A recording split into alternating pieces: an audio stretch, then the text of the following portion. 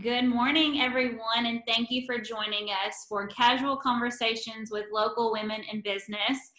Today, you're in for a treat as we get to hear from four wonderful women in business in our community who are all currently serving on our board of directors. So this is a fun group of women we get to hear from today. We're going to walk through a little bit about them in case you don't know them very well. They're each going to get the opportunity to introduce themselves. And then we're going to talk about the pandemic, how it's affected their business, how they've had to be innovative through these crazy times. We're going to move into talking about community and chamber and all things business. So we're really excited that you guys have joined us here today. Thank you to our panelists for agreeing to take some time out of y'all's busy schedules to join us, and we look forward to this morning. We are recording this, so if you know someone who wants to catch up with it later, we will post this on our YouTube channel and send out an email with the link to that as well. So you'll get to watch them over and over again as well. So we are going to start this morning with introductions of our panelists, and I've told them that I'd like for them to introduce themselves. It's just a little more personal than me reading a script. So the first person I see on here is Miss Jeanette DeWitt, who is currently serving as our board chair. So Jeanette, why don't you kick us off this morning? Good morning, everybody. I am Jeanette DeWitt. I am a Callaway County native. I graduated from Callaway County High School in 1998. I did go away to college at Harding University in Searcy, Arkansas, and then was able to move back home after graduation. You've heard me several times on chamber videos and other things that I do, and I tell everybody I think Murray, Kentucky is the greatest place on earth. I've had the privilege of going a lot of places and traveling, and it's always great to come back home. It's a privilege to serve the community in the capacity as being board chair this year. There's no time like the present. Did not know that we were going to be in a pandemic. I am also the president of the Board of Realtors this year, and nothing like being a pandemic president for a board. But that's just who I am. I do have a son who's getting ready to be 15 years old, and he's going to be a Callaway County alumni as well. Makes mama proud. My husband is the HR manager for Saputo Dairies here in Murray, and we love where we're at, and we're very thankful to be here and be a part of it. So, great. LaCosta, would you introduce yourself? Absolutely. Good morning. My name is LaCosta Hayes, and similar to Jeanette, I am from Murray and Callaway County. Graduated Murray High School, attended Murray State University, and found that this is a great place to live, to work, to play, to raise my family. And we really enjoy all things community. Several of my community experiences here in town have all kind of surrounded on all things with fundraising out in the community, learning more about businesses and helping people. And that's the reason that I stay here in Murray and Callaway County. My husband, Chris, also works here locally, and this year I have a high school freshman at Murray High School. This semester she has chosen during the pandemic to be a virtual learner, and I'm so happy that our school systems here in Murray and Callaway are so willing to work with parents. Everything's on a very personal level. So that part is truly a blessing. Currently, I'm the Client and Community Relations Coordinator at McConnell Insurance, and I deal with a lot of different people in a lot of different counties, and I have to say that of all of those, Callaway County is my favorite. I'm a past board chair for the chamber, still serving on the board, and I get to work with all of these lovely ladies in lots of different fun capacities, and I'm happy to participate in the panel today. Thank you, LaCosta. I see Trey next on my screen, so take it away, Trey. Hi, good morning. My name is Trey Liu, founder and CEO of Trey Liu Designs in Murray, Kentucky. I'm very fortunate. I was born and raised in China, came into the U.S. to study when I was 16 years old. In 1999, I came to Murray, went to Murray State, graduated with an international business degree, from Murray State in 2003. After that, I stayed in Murray. In 2015, I founded Trelu Designs. We specialize in design, manufacture, and import wholesale home decor to all your mass retailers. Our customers are TJ Maxx, At Home Stores, Burlington, Ross, all those places like majority of us shop in, right? Murray has been very, very close to my heart. I lived in China for 16 years. I have lived in Murray 21 years now. So I've lived in Murray, that my actual home country. So the biggest reason I started my business in Murray instead of anywhere else is because of the support my family and friends and the community has to offer here. I would say if anyone else was going to start something, I would have definitely recommended them to start in Murray, Callaway County, because the support you get from the local people and the community and the chamber has been tremendously for us, for our growth. So, and I'm glad to be serving on the board this year and last year and next year, so we can contribute in the overgrowth of our community. Thank you, Trey. Katrina, love to hear from you. Good morning. I'm Katrina Kofelt. I am not a native of Murray, Kentucky. Actually, I think that's one of the cool parts of hearing some of you. Like Trey, I came from other places. So I was born and raised in Minocqua, Wisconsin. It's a little tourist town up in the very northern part of the state. And then I got I met my husband while I was in high school. So we are high school sweethearts. And then I went to college in Milwaukee, Wisconsin. I got my bachelor's in psychology. And then because I'm just a traveler at heart, I moved out to Colorado. I got my master's at the University of Denver. And I thought that's where I was going to live the rest of my life. But as it would have it, my husband tricked me and decided to tell me that Kentucky was a lot like Wisconsin and we could drive home to visit family. And so I figured I could do what I do as a counselor anywhere in the country for at least a year. And so I moved here to Murray, Kentucky in 2008. And I've been here ever since. And honestly, it feels like home. Like I feel like I've been here for most of my life. My husband also owns a business, so we're both business owners. But I currently am the owner of Bridges Family Center. I started that 9.5 years ago, which is crazy to me to realize that I've been doing it that long. But I love Murray. I think, like Trey said, just to feel embraced as an outsider, even kind of moving in, I felt the support pretty immediately. I feel like different business owners were gracious to me and helped me as I got started, and were quick to lend advice or an ear. And I think we're just really warm. And so for me, I wouldn't want to do business anywhere else. And I apologize. I have a head cold, so you're going to hear a little bit of drainage on me today. So, but that's who I am. So I should say I'm a licensed professional counselor as well. Great. So as you can see, we have a very diverse group here today, all representing, real estate and counseling. We've got business owners. It's just really exciting to see a unique group on our board serving to bring in different perspectives. And so thank you all for sharing a little bit about yourselves this morning. As we all know, the pandemic has caused a lot of issues in our local economy with business, and has really affected every part of our lives in some way or another.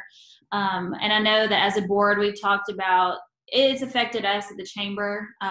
Certainly as we've seen businesses, close or unable to, renew their membership, choosing a dues versus paying, an employee or something, those are hard decisions that businesses are having to make. And we still want to be supportive.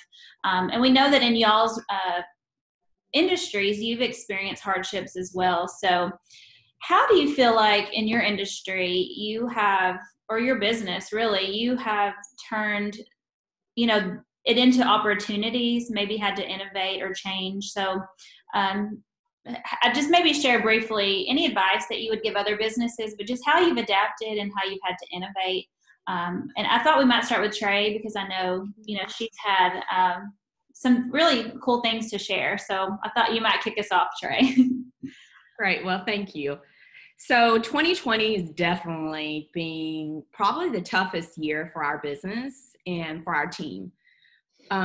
Actually, our craziness started in January when the pandemic was hitting overseas. That's part of where our manufacturer and design team and all that starts. So in January, we were having a great 2019. So 2020, we set all kinds of ambitious goals that we were going to reach as a business, as a team. Then January hits, production stops 100%. All of the orders that we booked, we couldn't ship. Then in February, overseas situation got a little bit under control, production starting backing up. So our orders start piling up now, and then third week of March, I would say that majority of our customer store has to be closed because all of those are brick and mortar stores. So our business total revenue from where we were in 2019 great to zero. So that was a quick stop and quick wake up call. I would say for the first 2 weeks, as a leader of the company, I was literally living in fear. I'm not going to lie about that. It was not like something I go, oh, I got it total under control. I had zero control. Like, I didn't know what were we going to do. But one thing we did was I was being very transparent with my team and let them know how I had no idea what we're going to do. But we're going to be able to do it together.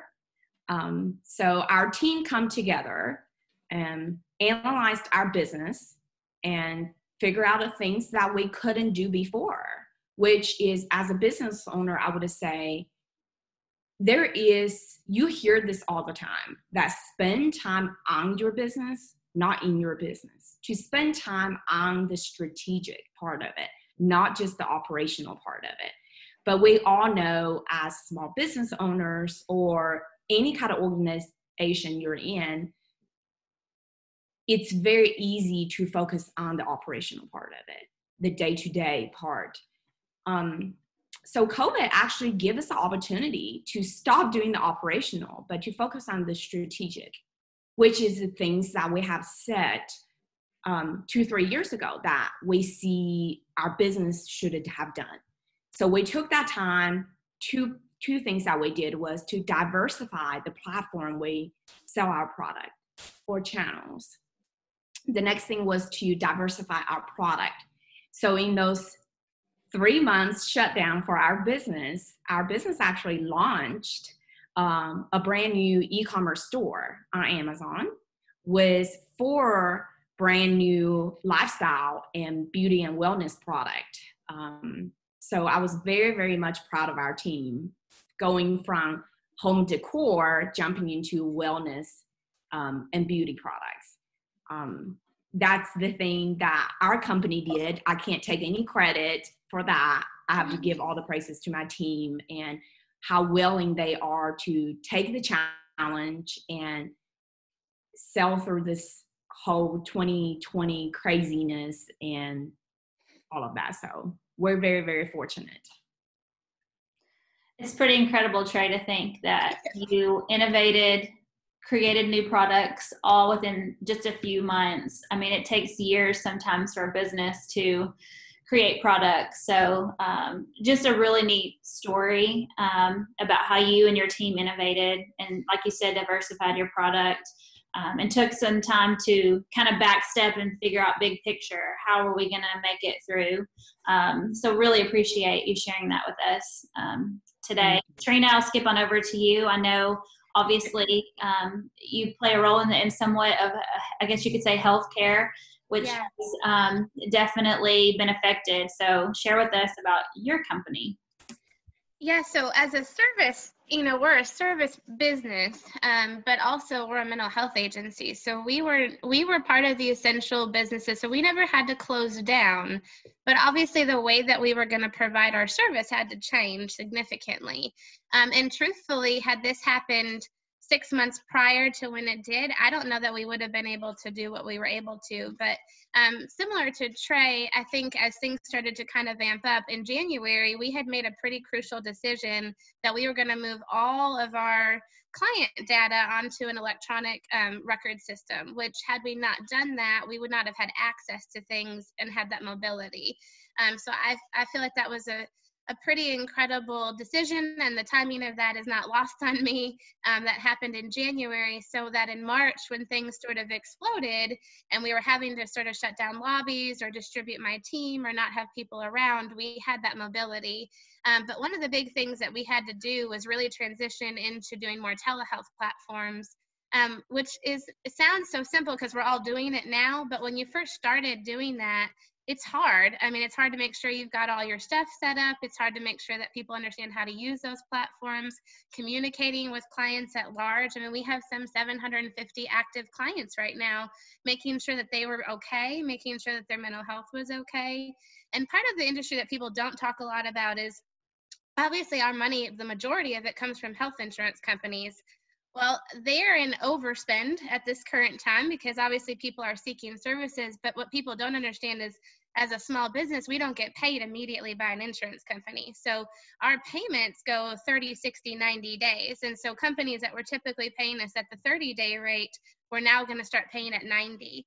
So when it first initially started, I knew we would be fine, but I was really concerned about the 2 months later and how that was going to roll. And so we had to work really hard at making sure that we were connecting with our clients, that clients knew that we were there, that we were still providing the same quality over telehealth, which to be honest is really difficult to do. Most people feel much more connected when you're in a private room. So there was a lot of pieces from the business side to just client care. And people were scared. I mean, people were generally scared. I was scared. I was scared for my staff and how was I going to protect my employees? How was I going to protect the clients coming in the building?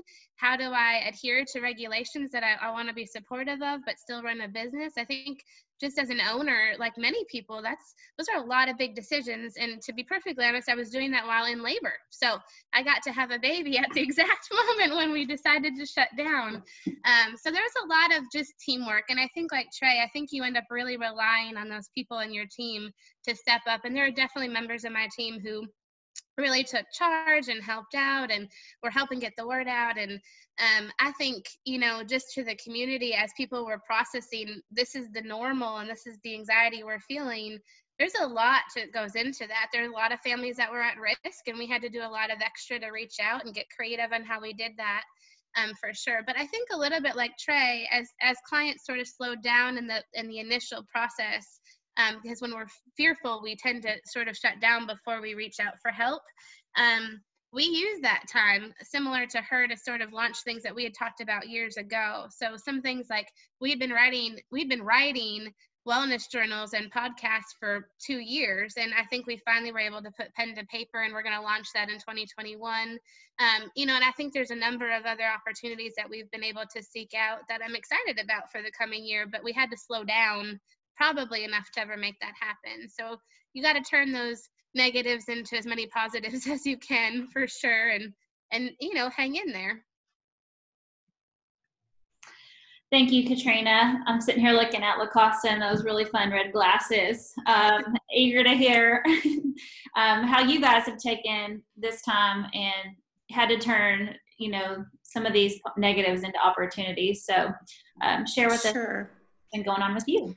Yeah, sure. So our office, we remained open the entire time when the pandemic began. However, we all worked remotely, which was a challenge to get set up and get accustomed to how things work that way. But I can tell you that during that time, I felt a real sense of appreciation from our clients. We worked with them on claims and just kind of troubleshooting if they needed something or had a question. And one of the challenges we pride ourselves on meeting with clients one-on-one, that if you have a claim or a concern that, like Katrina, you can sit down and you can be in the room with someone and really talk to them and express, what your issues are or what you need to do. And we were unable to do that for enrollments and different things. And we're still struggling with that because a lot of our clients are school districts and they're trying to keep their kids safe, and, they don't want outside people, coming in. So we've kind of worked out some different plans on that end, maybe on their NTI days. And I think that in our business, we continue to encourage alternate ways to meet with our clients. And for me, I have learned a lot of patience and to be really humble.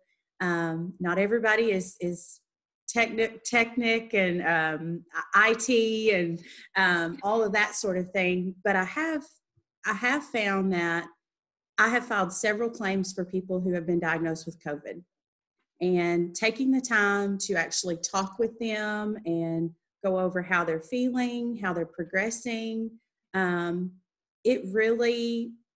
gotten more compliments during this pandemic than on a regular day-to-day basis, that we're just taking time with people and offering a Zoom meeting, offering a WebEx, offering just phone calls. They can pull up out front and call, and we can take paperwork out to them. Just so much appreciation, and all of that really stems from this community, because that's who we are. That we're always willing to reach out and go the extra mile. We've utilized the help from the chamber with the signage that was put out in the very beginning, which was wonderful. When you're just kind of running around like, what do? We need to let everyone know the same thing, the same message across the board. And the chamber really stepped in for us. And we were glad that was offered to all of the chamber members and beyond on signage and different things like that. So really, we've just done the best we could. And like I said, lots of patience, and learn to be really humble, and try to accommodate all of our clients as best as we could in our relationships. Thank you, LaCosta. And it's been interesting to hear just so far the common thread of, this pandemic has caused us all to have to slow down a little bit. And before, my calendar would be packed, and, sometimes we think busy is important, but, maybe sometimes we weren't as productive. Right. That we've taken the time and invested it wisely into having to maybe pivot into other things. So I'm going to throw it now and pivot to Jeanette. Obviously, real estate has been interesting during this pandemic. So share with us what's been going on there. So my part of the story is going to be different than the other ones that you heard from. When all of this first started out, you're sitting here going, how are people going to buy houses? How are they going to sell? So on and so forth. And that first couple of weeks that we were in March, from when the schools let out until everybody was trying to figure out what's your new normal. Now Jody never missed a day of work because they were essential, and he was always at the plant going in. We as real estate agents were essential workers, and we never had to miss anything. The problem is the way that we work, we had to figure out how the other offices were working, because people who were able to go into the courthouse and pull the deeds and get everything ready and to make sure that all the title searches and stuff were done, when all of the government workers and stuff were not allowed back in there, you're having to look at new ways of doing things. So I'm going to give two shouts out really quick to our PDA office and also to the Callaway County Clerk's office. They worked hand in hand with us to make sure that we could get copies of the deeds and the PDA records and stuff, because they were having to split schedules as well when people were going back in. Because if you have an office of like 5 people or 10 people or 14 people, and when you have a pandemic of something that you really don't know how to deal with, they were having to split shifts and do things, differently, so that in case one person got it, they weren't all quarantined at one time. And our board now has 94 agents. as a part of it. So if you have 94 people calling up there and asking for deeds or copies of something, and you're only half staff, that's difficult. The other thing is, the banks are sitting there wondering what's going to happen as well. And they're having to not allow their customers to come in and so on and so forth. And so, loan applications and stuff can be done online and through email and everything. But the attorneys were trying to figure out, can they use electronic signatures, because deeds always needed wet ink on them for signing. And so we were essentially going and doing like drive-by closings, like, one set would pull in, the attorneys would bring stuff out, and they're gloved up, and everybody gets to keep their pens and everything. And so you get innovative and do things that you never have done before. And LaCosta, you were laughing and talking about you're not a technology person. Well, you have a lot of this in real estate that was not ever really built on technology the way that you do deeds and record deeds and file stuff, especially here, maybe in other parts of Kentucky and across the states, but we were still, going in and pulling stuff and doing things like that. Well, there's another big key part of that, and that's listing and showing properties. When you're not supposed to be around a ton of people, you get creative. So we did more Facebook Live and more Skype and more FaceTiming of going in and showing properties, because number one, the people who were living there didn't want a ton of people coming in and out, because once again, we have this COVID-19 going around that people really don't understand. And here we are, it's hard to believe in November, and I'm not sure that we still understand it exactly. And so you're doing things differently. The thing that was most difficult and heartbreaking at times was you had people that were possibly under contract and was really, really close to closing that may have been laid off. Well, they didn't get to the closing table. Deals fell apart. And so those were the ones that were really, really difficult, because most people don't understand it's typically a domino effect. If you've got one house under contract, then you probably have another house under contract. And it may not just be here in Callaway County or Marshall County or Graves County. It could have been people that were transferring for jobs, that those jobs are no longer there. Mm-hmm. And so in real estate, we saw just a whole dynamic of things that were going on. So you're sitting there, and in our office meetings that we were doing as Zoom, and which was odd for all of us, because we were used to, at my office at Copperwood, 9:30 on Monday mornings, we're all in a conference room together, seeing each other and talking about stuff, to where there for a little bit we didn't even do the Zoom meetings because everybody was trying to figure out what was going on. And then you go into this Zoom meeting and you're having to learn that this is how you're going to communicate. And once again, here we are at almost November, and this is what we're still doing. But it's almost like, oh, this is our new normal. This is what you do now. But going in for those first couple of weeks, you weren't sure what real estate was going to look like. Well, you call any banker, you call any loan officer that's out there, you call any closing attorney and title company. Folks, real estate went nuts. Interest rates went down. People found jobs that had never been able to, work as many hours as they normally could at essential jobs. And when you have interest rates that were dipping lower, now our problem is not just in Callaway County, but across the state and across the country, is we don't have enough inventory. I mean, houses, if you look right now, yesterday, because I knew we were going to be on here, I pulled how many houses they're listed in Callaway County.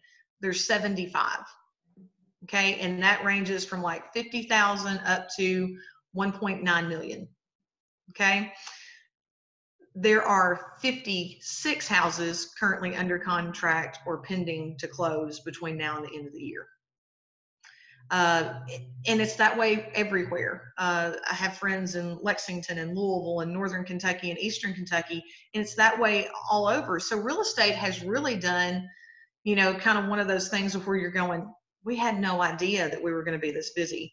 NAR is saying that as long as interest rates are going to stay like this, and we have the essential workers and stuff that's going on, that it's going to stay like this for a while. So we just had to find new ways and be creative of how to show houses and list houses. and be very careful when we went in. Always wear your mask, have gloves available, have the foot coverings, don't let the clients touch the doorknobs or the knobs in the house. Don't be pulling drawers and everything, or if they do, make sure you wipe them down.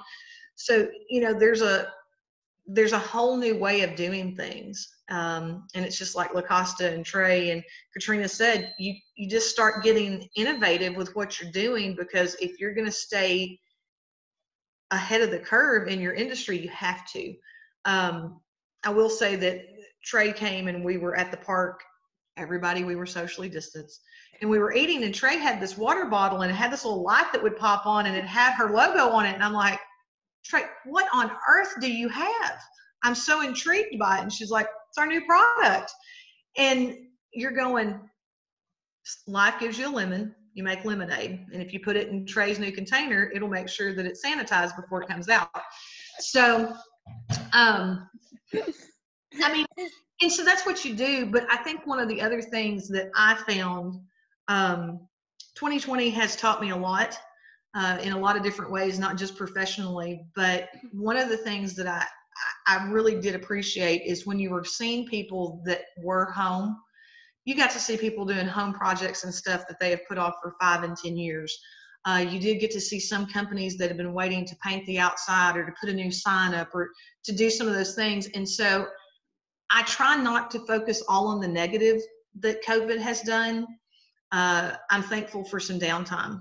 I'm thankful for some time that you can actually sit and take a breather and get some of those projects done that you maybe would not have. I know that everybody was doing the quarantine clean out of their homes. I did not realize that we had so much junk here after only living here for 4 years from building. I thought I had got rid of a ton of stuff, but got rid of a lot more. And I think that you try to find the positive in everything that comes and is thrown at you. And so I'm thankful for technology in some realms so that you can stay in touch with everybody. Had some wonderful group texts going on, some great Zoom times with girls on Friday nights or Thursday nights or Tuesday nights, because I would honestly get up and not know what day it was, because it was just like it's the day after the day and you didn't really know what time things were. And I thought that was interesting. But as far as my industry, we had a totally different thing than what you're seeing some of these others, because real estate just went off the charts. And I'm very grateful for that, because you may look at us in 5 years and we may be kind of stagnant and not doing anything. So you just are thankful for the times that are going really, really well. And you look at Trey and be like, that's awesome that you could totally do a totally different thing.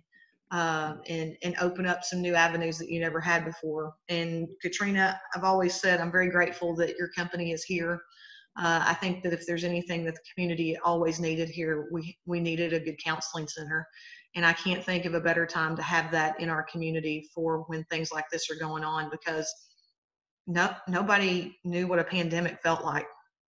And it can be scary for a lot of different reasons. So very grateful that we have that resource here.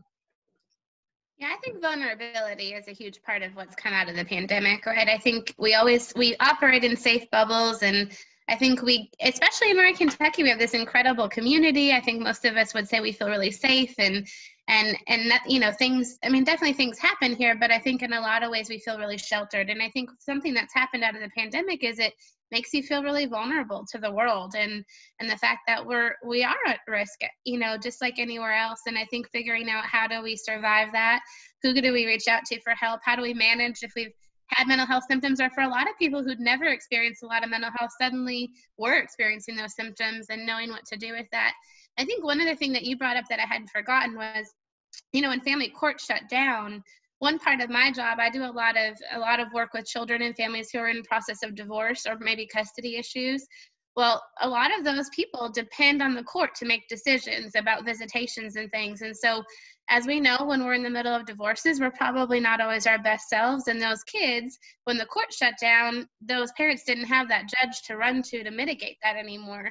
And so for a lot of those kids and those families, they were in a lot of flux about, well, are they going to go? Should they go? One parent's scared, one parent that thinks it's a hoax. And I think just the philosophies and helping people feel validated in their thoughts helping, families work together who typically maybe wouldn't be working well together. We kind of became that person in the middle for a lot of those families, but I think a lot of families needed those support systems anyway. So, there's been a lot of impact on families. And I think interesting, like some families really flourished with all the extra family time together, right? I heard all these wonderful adventures and cool at home things they were doing. And I think awesome. But then there were the families who, you start to realize like, that's a lot of hours with one person in a time frame. Or for all of my mamas and daddies who are doing these kids at home doing school, they're realizing I don't really want to be my kid's teacher, and that's an awful job. And so I think, there's a lot of people who've been doing a lot of hats and putting a lot of hats on, and it's exhausting. And I think sometimes if there's anything we can talk about is self-care and making sure you're finding moments to take care of yourself in this process, whether you're the business owner, whether you're an employee, whether you're a manager, whether you're just a mom, at home, or a dad at home, or laid off. You got to take care of yourself. You have to find moments, and it isn't just about switching perspectives, but I think just truly digging in and taking care of yourself, honoring yourself in that time, honoring the feelings, validating the things that you're going through, wherever that is. And I think making sure you have that time, because that's been a huge part of how anyone's really survived this at large. So, Katrina, you brought up another sector that I want to say something about real quick. I could never express my thankfulness to our school systems for what they did when March happened and they found out, hey, you're going to be closing after Friday. Get all your stuff together.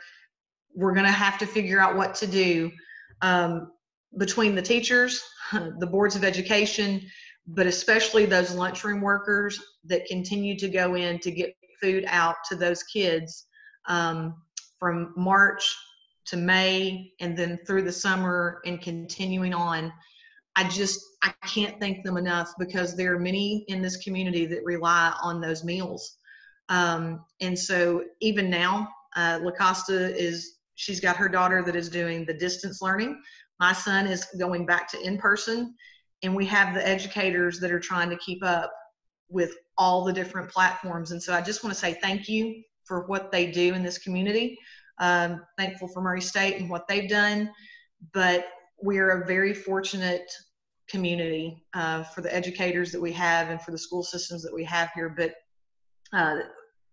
I, for one, will reiterate what Katrina said. I was very grateful that I had an 8th grader that could fully function at a computer and get his stuff done. And I said that when May came along, I retired as a teacher. Stella was not opening up a new high school over here for freshman year, so I'm thankful he was able to go back. But I cannot imagine the parents that were trying to be the essential workers and going in every day, and then having especially elementary school age kids that you're trying to get all that done. And especially the March to May sessions that we were in, because all of our educators were just thrown into this thing. It's like, we've got to do this online stuff or pick up these packets. So big shout out to our educators out there. And I know that they're still doing everything that they can for our kids. And I know all of us mamas on here, we're very grateful for everything that they do, but especially the food program that they have to still get out to those kids that are distance learners and stuff. That's one of the reasons I'm very grateful for the community that we're in. We have just great volunteers as well. I don't know if you can see on the screen me getting red hives thinking back to March through May. Homeschooling, working from home days, Gray. That color change. Remember we couldn't get our hair done? I mean, it seems like forever ago, and very stressful time for working women. You know, there's been so many things released on the effect the pandemic has had on women in business across the country. Just devastating, and we probably won't talk about that today, but it can be very discouraging for us. But 2020, you guys have sort of talked about the positives in your industry, but gosh, how much negative has there been? It's like so much negative. And we talked, the Briggs closure last year, the pandemic hit, all the unemployment we've seen. I forget the numbers, they're just staggering at one point about how many people in Callaway County were on unemployment, businesses having to shut down, a horrible, I don't want to say horrible, but a tough national election going on right now, and just all the claws are out. You see that everywhere you go. It's a lot for anybody in any community to really go through. And so many other issues, that we could talk about, but we've all chosen to live and work in our community for a reason. And, I think if we step back and think about all the positives that there are in our community, we can have a really large list. And so as we transition sort of out of your industry and what you've adapted to, maybe talk a little bit about our community. And if there was one thing you could change about it, yes, there are things we definitely need to grow in. Undoubtedly. Maybe name some of those things that you think we could work on as a community, and how we might go about with that change. So LaCosta, I'm looking at you. Maybe you can kick us off on this one. Okay. I'll be glad to.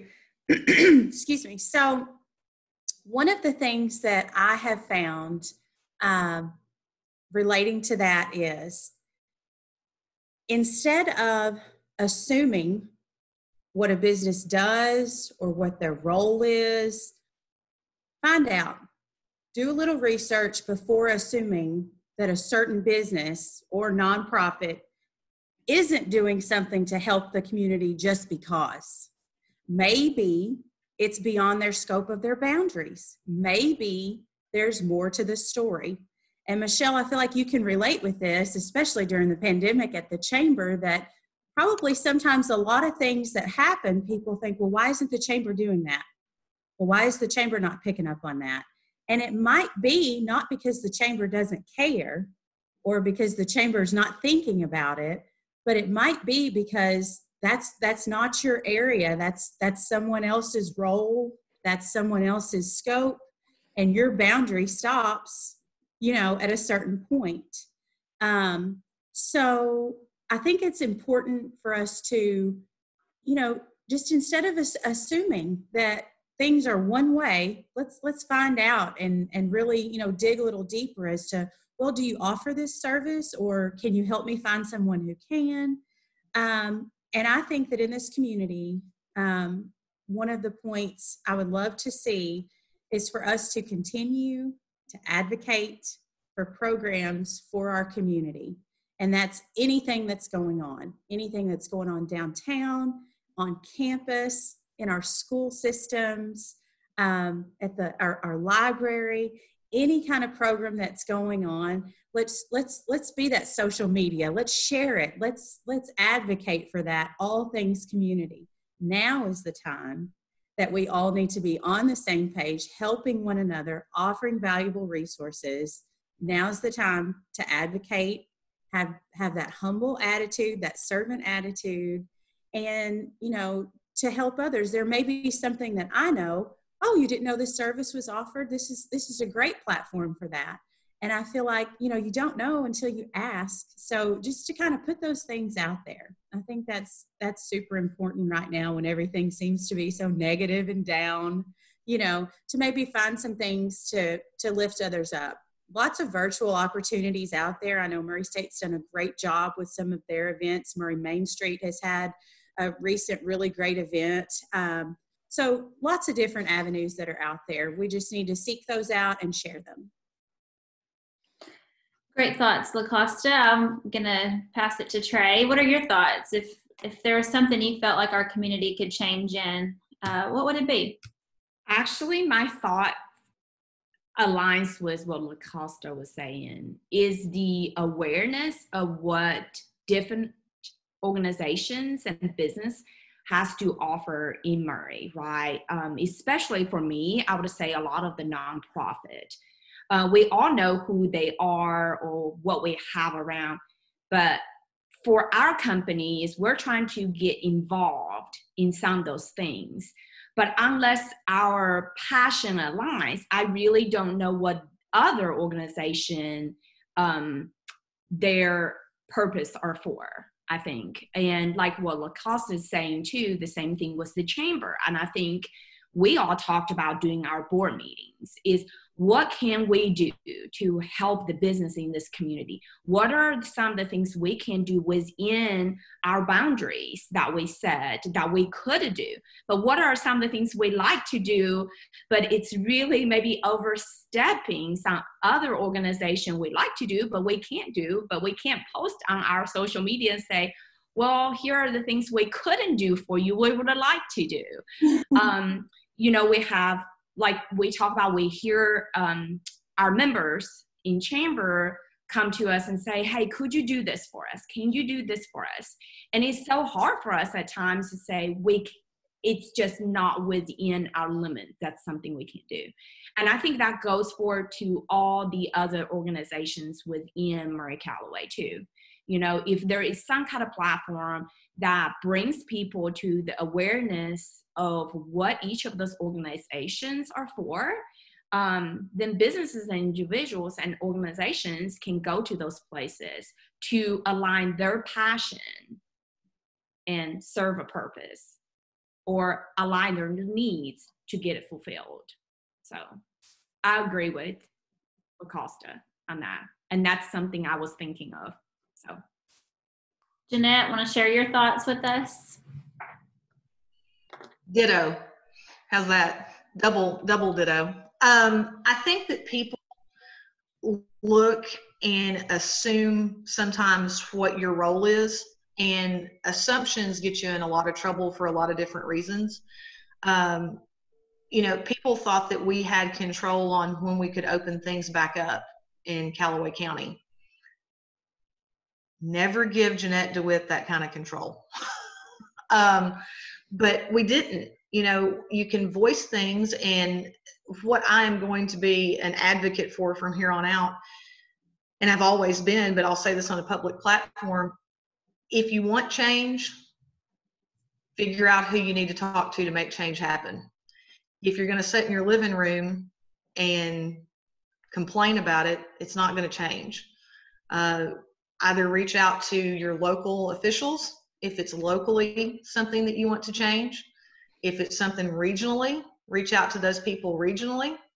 And if it's state level, then reach out to the local, regional, and state level people to get the change. You can email Michelle and Haley and myself, and if I could cut the ribbons to make things open wide up, we would. There's nothing that I know that any of us that's on this call would not do for a community member that you thought was going to struggle or go under if we had the capabilities of doing it. I don't ever want to see anybody fail. That's not who I am. I laugh and tell everybody, if you're in my business, the other 93 people that are on my association here locally, they're in theory my competitors. That's just what salespeople are. But they will also tell you that I'm also going to be their biggest cheerleader, because there's plenty for everybody. And that's just the truth. And if I'm working with anybody, I want to get to the closing table. I don't want to cause roadblocks to get there. But I also have to know what everybody else is capable of. And Michelle, one of the things that I would love to see Callaway County in general be better at, we need internet services for places that are not close to the city. I think that we have really seen that come up right now, especially when we have distance learners that are out. And I'm going to applaud some companies that have made their Wi-Fi available. I'm going to applaud offices that have made sure that they have run hotspots to where people could pull up and use those parking lots. I have seen farmers say, if you will come up, here's our hotspot. We will print off your items if you will come in and ask for them or call us, and we'll bring them to you. That's why Murray and Callaway County is the greatest community that you will ever find. Plenty of negatives, but if there's one thing that I wish that we could rally for, especially when you have workers that are working from home, but those school-age children to be able to get what they need to get, if they do not have somebody that can take them to those hot spots, I believe that, people are going to go, really, internet? But really, we need the rural communities to have that access. And I think that during a pandemic, we really, really see that. So that's something that I hope us as a community, we can work on and figure out how to make that happen. But I just wish people before that were so quick to say something really understands what your focus is and what your capabilities are before you make that quick assumption. Anybody that follows me on Facebook, you can go read what my quote of the day is. Michelle and the people in the boardroom know I refuse to follow any negativity. I'm not going to do it. I'm not going to spew it out there. I have only started putting positive quotes up since about June. I will put up something positive. I will put up something encouraging. But today's quote, just to give you a little bit, if we talk to plants nicely and watch them grow and thrive, maybe you should do that to a human being, is what it essentially says. There's enough negativity. There's enough harsh things said. Be somebody that says the kind thing today. But before you jump on somebody's back or a company, maybe see what their actual capabilities are before you do that. I'm actually surprised by y'all's discussing, to be honest.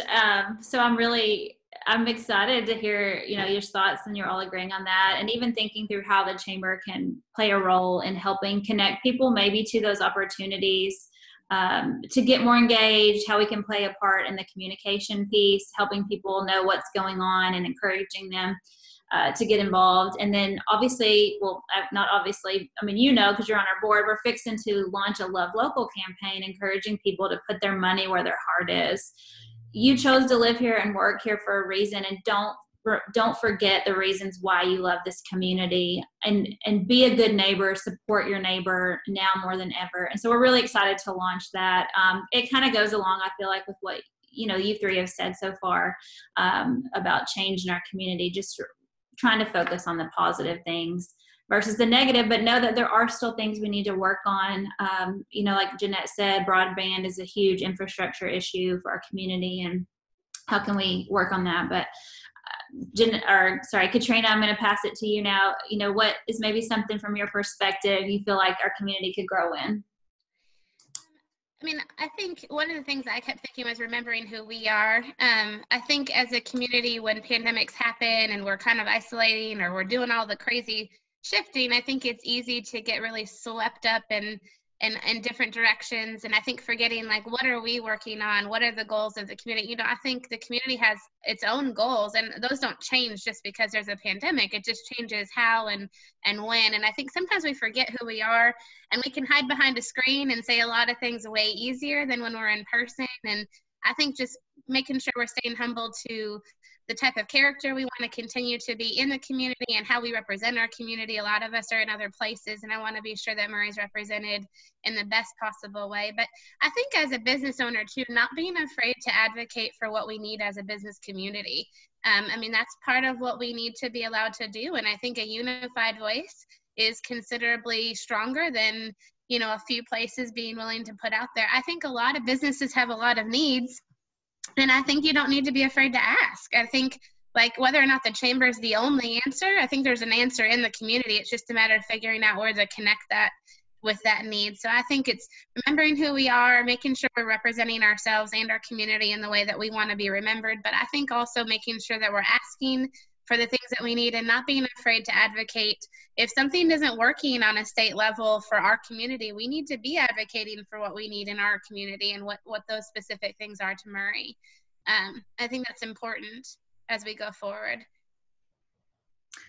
Those are great thoughts. And one thing that comes to my mind too is, when the pandemic started, there was a huge need for connecting individual, things for individual needs, family needs. And I think about the Callaway Collective that started, I think a lot of people felt like maybe that was sort of a chamber role, but, really we're business focused. Mm-hmm. So I was really impressed that someone saw a need and began something that has created a great team of people helping find resources for individuals and families' needs. And, that's one way that maybe they looked around the community and said, you know what, I can start this. And I think that has been a huge blessing for our community, to have someone step up in that role and do that. So a shout out to Mary Scott Buck for that. And all of the volunteers I know that have been a part of that. So really impressed by that. I was going to just briefly maybe share, we've seen a lot of successes as our chamber. Last year we won 2019 National Chamber of the Year. LaCosta and I were there in person, got to see just, how we stand out compared to other communities, got to rub shoulders with other communities and just share a lot of ideas. We were going to start a lot of fun initiatives in 2020 that we just have had to put the pause button on. Our chamber has seen probably a fifth of our members leave the chamber this year just because of the pandemic and their struggles. 40% of our income is from events, and we've had to cancel all of them due to capacity issues and obviously health concerns and risk for businesses and the liability of going to those things. So where are we moving forward? A lot of people ask, in terms of businesses, what is next and what in the room are we discussing? It should be on the forefront of our minds from your perspective as business owners and business leaders. Where are we going to go in 2021? And just real briefly, I know that we're running short on time. We will go over the hour mark, so just to prepare. But, maybe just briefly share where you feel like we're headed in 2021. Trey, I'll start with you. I would say with what happened in 2020, I'm not going to sit here try to act like I know how to predict what 2021 is going to be like. It's probably going to be more challenging than 2020, right? Because I remember every single month this year, I keep going, okay, next month is going to be better. Then about July, I stopped. And I just go, you know what, God, I will take whatever challenge you want to throw at me this month. Then I'll deal with next month. And I think it's really the same way, right? Is to know no matter what, life and business, both are going to be challenging. And is to, number one, to have your faith, whatever your faith is in, mine's in God. So to know that you're going to get through this and to find your right support system to support you and to find the right organization that's going to support you and your organization. For us is my group of friends and women and church groups and people that supports me. So making sure I can lead our team in the most positive way I can and be as transparent as I can. Just try to be positive. I'm sure every single day we come home and having all those, the struggles are pulling us down. But at the end of the day, every single day is a new day. Every single year is a new year. Brings its own challenge. We just got to know that once we go through those challenges, we are going to come out stronger every single day. It's an opportunity looking for growth. Crisis creates a lot of struggles, but crisis also creates a lot of opportunities. Is how you look at it as an individual and as business or as an organization. So I will say that's a great way to put it. I wrote down some words you wrote, and as the chamber's thinking through 2021, we will look at this crisis as opportunity and how to serve businesses in other ways. But two words that stood out to me that from what you said are hope and support. And the chamber is going to be there to support our businesses in the biggest capacity that we can, as we adjust to our changes as well. And then we also want to provide hope to the business community and advocate, for our businesses on a state level, but that there is hope and that we want to be a part of the solution and support team for our businesses. And I'll throw it to Jeanette really quick. And what do you think? What is 2021 gonna bring? A new year. I like to tell everybody, if I had the crystal ball and could predict everything, I'd be the most popular human in the world. And I tell them that in real estate too. If I could tell them what their house is going to sell for exactly and when and how long, I'd be number one in the world. If 2020 taught me anything, it's that I don't know anything. I can set and I can plan and I can tell you a ton of stuff. I'm grateful to wake up every day. I have a circle of friends that are my Barnabases, and they lift me up and they push me forward every day. And I think that you find, whether it's at work, whether it's at your church, whether it's at home, in your family, find your circle, find your tribe that even on your worst day can look you in the face and say, you screwed up, but it's okay. You'll fix it. You'll move on, because we're not going to get everything right. We're not going to get everything perfect. That's what I tell everybody. We're going to make mistakes. If we're perfect all the time, then we're fooling somebody. But I think that you take those experiences that you think are going to be really, really awesome and they don't make it, and you go back and you reevaluate and you say, how can we change it to make it better? Michelle will tell you we have a leadership class that may be the 5-year class. They're on the 5-year program, and that's just because we couldn't finish out. And I'm a firm believer in that Leadership Murray program, but we will get them finished. I laugh and tell them that they're going to be in it longer than anybody else, but they're going to be the best and most seasoned group of people. And I know that they want to get back together as well. We had a new initiative that we were going to do this year with educators starting this summer, and it was going to be LIFT. Well, guess what? We didn't get to launch. But are we going to give up on it? No, we have more time to actually plan. And you know what? We probably have some new things that they can add to that program, because they have some new ways of teaching and doing and actually seeing what we need essentially going forward in the community. And we're still excited about that program. Just because we didn't get to do it doesn't mean that we're just like, oh, it's not going to happen. I can't sit here and tell you what 2021 is going to bring. Just like the rest of them, we thought June or July we were going to be past this, and here we are coming to the holiday season, and holidays even look different for families this year, and for retailers and for companies. And everybody used to go, oh, I got another holiday party, or oh, I got another event that we have to go to. How many of you are struggling with that problem now this year? Not so much. And so it's those things that we thought were such a struggle to go to and everything that we actually yearn for and that we want. And I think that if we've learned anything, even the people who thought that they were the extroverts that did not need togetherness, everybody needs some kind of togetherness. It may not be as much as everybody else. I'm a social butterfly. I love being around people.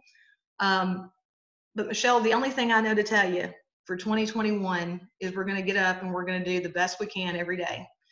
And every day may not be perfect. We may not hit our goals that we thought we were going to do, but we're going to do the best we can.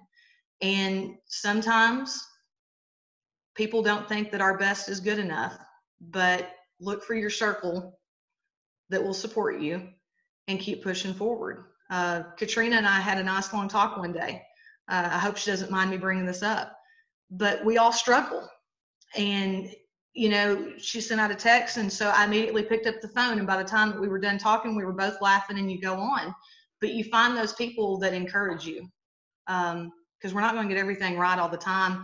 And I think one of the biggest things that I've learned is it's okay to let other people help you. I think if that's anything that I can take away, is it's okay to let other people help you.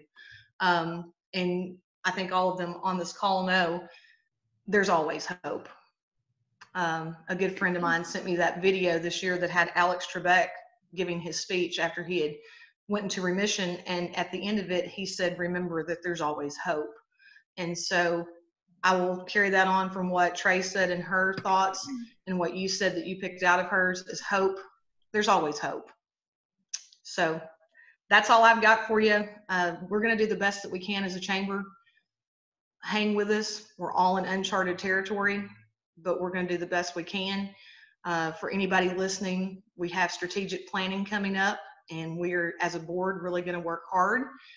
And we are open to suggestions, but know that we are there to support. And we're trying our best to get it right, but this is just uncharted territory that we're in right now. So. Michelle, can I add something? Absolutely. I think 2021 looks like relationships, right? So basically, you know, the chamber has in the past, and I think a lot of our businesses, we're always doing big picture stuff. And I think, you know, we've been kind of marginalized or pushed aside or had to meet in smaller groups. But I think actually the advantage of that, and what will be the focus probably in 2021 is really strengthening the foundations of, I would hope, our business community. So I think from business to business, and as our business community grows stronger or gets to know each other better, as different industries, I think we're all aware of people, but really connecting as businesses through the chamber and with the chamber. This is an awesome time to build relationship locally, so that as things do open up, and I believe they will open up, I'm never going to quit believing that we're going to get back to a sense of that. But I think as they do, then we're going to have such a united front that we actually then get to leap back into, I think, big picture and state levels of things in a bigger way. So to me, 2021 sounds like relationship building, strengthening our local community and our understanding of our needs of our community, so that when we do get those openings and those opportunities, we're going to be ready for action. And I think that's the big piece, is looking at the action steps of this coming year. And I don't know if you noticed, Michelle, there's some live questions. Are we answering those? Yeah, I was going to save that to the end. Okay. Yes. Okay. I was going to let you and LaCosta share, and then I think we'll finish out on the questions that we have today. Yes. LaCosta, any thoughts? Yeah, I'll just add really quickly. I think for moving forward in 2021, we need to look at what we did well in 2020. And that starts with maybe even just small things. Maybe not every meeting needs to be a meeting about a meeting in person. Maybe a meeting looks like this. I know we all enjoy each other and we want to be around each other, but maybe things look a little bit different. So if we've used our time wisely and we've been able to adapt in different situations on Zoom or on phone calls or whatever, or drive through to sign your deed or buy your house, maybe things look a little bit different. So I think if 2020 has taught us anything, moving forward to 2021, as a very territorial person, I will say that it has taught me to adapt. It's taught me to stop and to listen to concerns that other people have, even in my own home. And to give that 40-second hug that we talked about, Jeanette. But just to really gone down in time. That's great. Is it 40 seconds? But just to stop and to sort of adapt to things, that just because you've done something the same way this whole time, it doesn't mean that it's right or it's the thing to do. There is room for change, and you can adapt to that change. So moving forward, just adapt to the changing surroundings and be willing to work with people on their schedules, and not everything has to be right now, right here. You can adapt to it. Well, that's the perfect segue into us closing out this time. One of my quotes that I've sort of gone back to several times through this pandemic is by Dave Hollis. And I think early on we shared it, I think in maybe a mental health webinar with Katrina's team. But the quote mentioned was, "In the rush to return to normal, let's use this time to consider which parts of normal are worth rushing back to." And I think that goes in hand with the question we've been asked, is we've had a time in the chamber, in our businesses, to pause and reevaluate our best practices. And some of those are things that we don't need to do anymore. And maybe we can adapt and change and evolve into something else. And I think that's honestly where we're at the chamber, is how can we adapt? How can we change and be supportive now more than ever?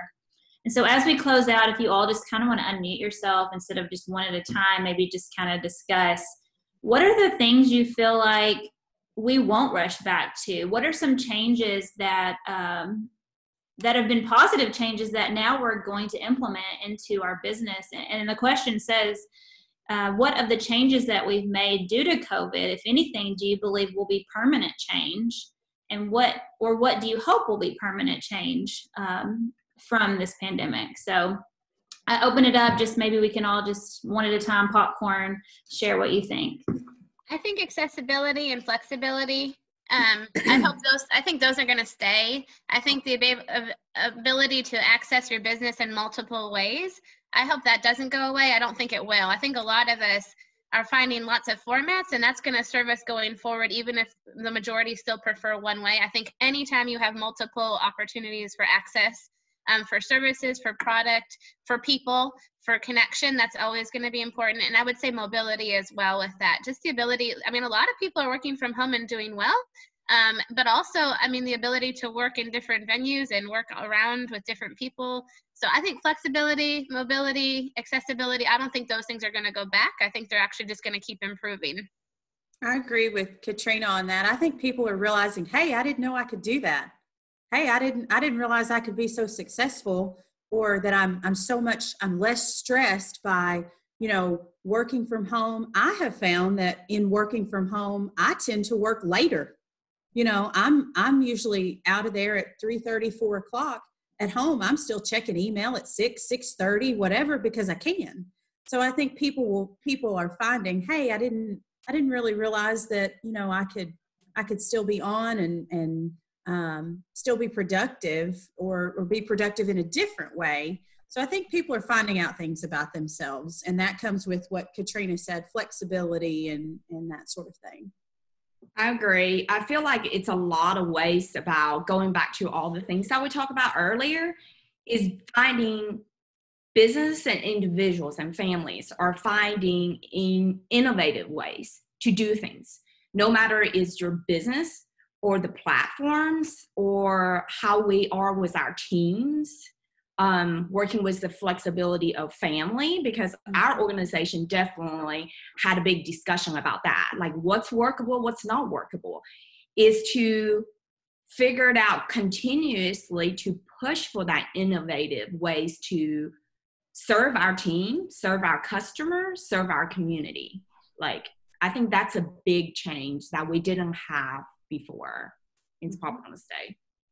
I hope innovation and creativity don't go away. Personally, Same. I think the more that we dream, the more that teams were pushed, the better the service and product actually becomes. I think that's actually the great thing is I think we were pushed to provide better service during that time. Probably the same for you, LaCosta, for you, Jeanette. Trey, you came up with a whole new product line. So, I mean, I hope that doesn't go away. I think all of us benefit when we're pushed to create and innovate. So I hope that stays for a long time.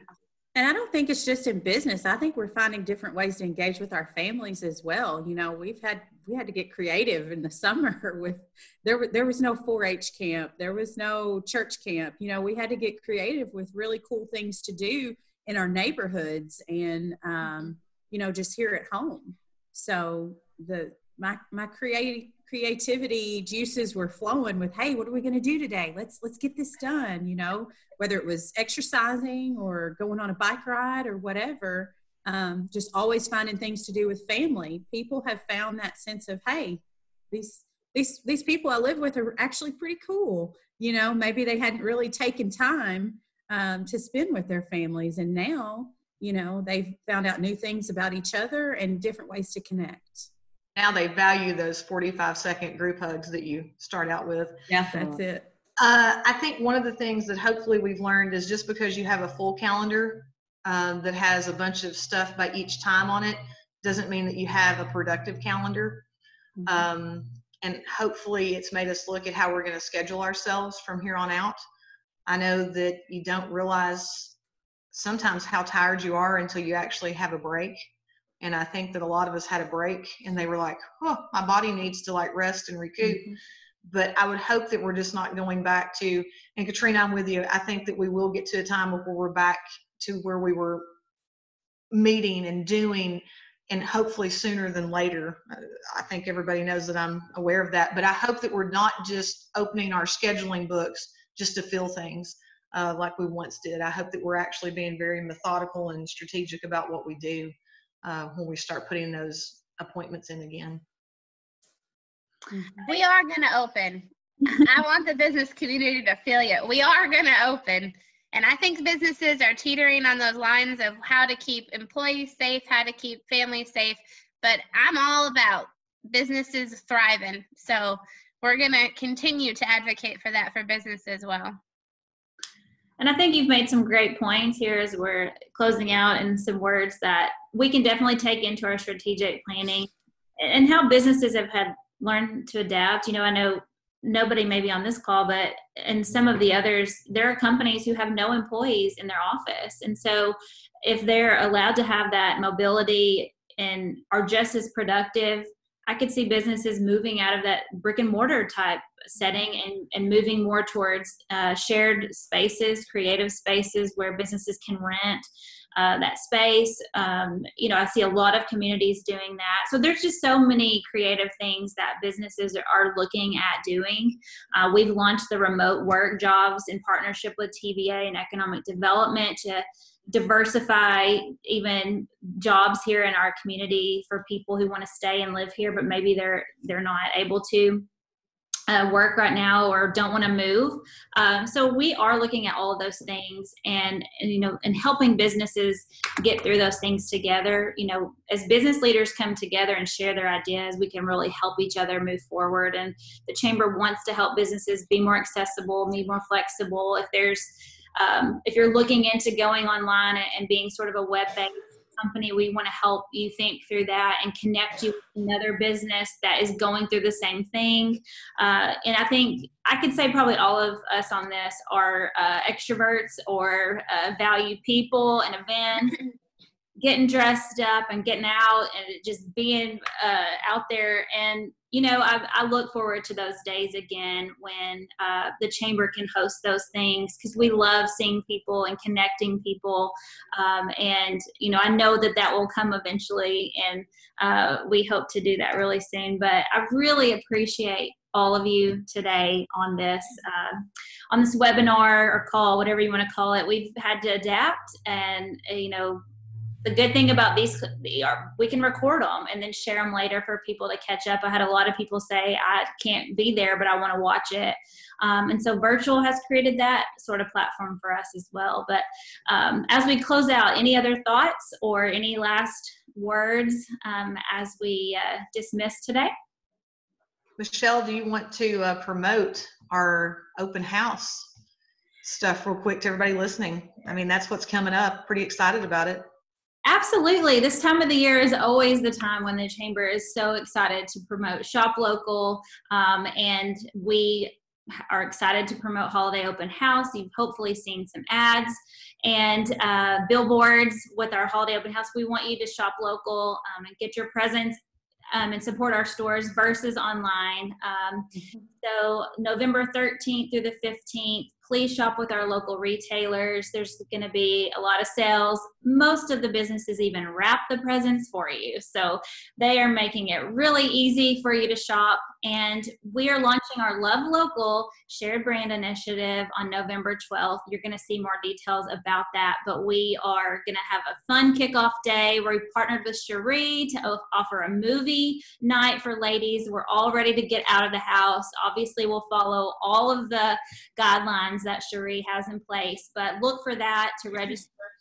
We think we've chosen the movie, so we're really excited. Haley has worked her booty off to prepare for this and connect with our local retailers. So we're really excited to launch that. So please check your emails in the coming weeks and Facebook.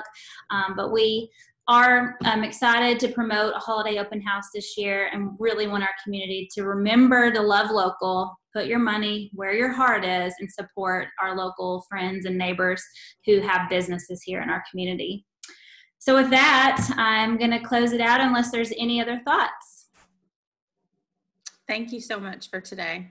Well, thank you all. We really appreciate it, and look forward to getting together as a board and planning our future. So you guys have a wonderful day.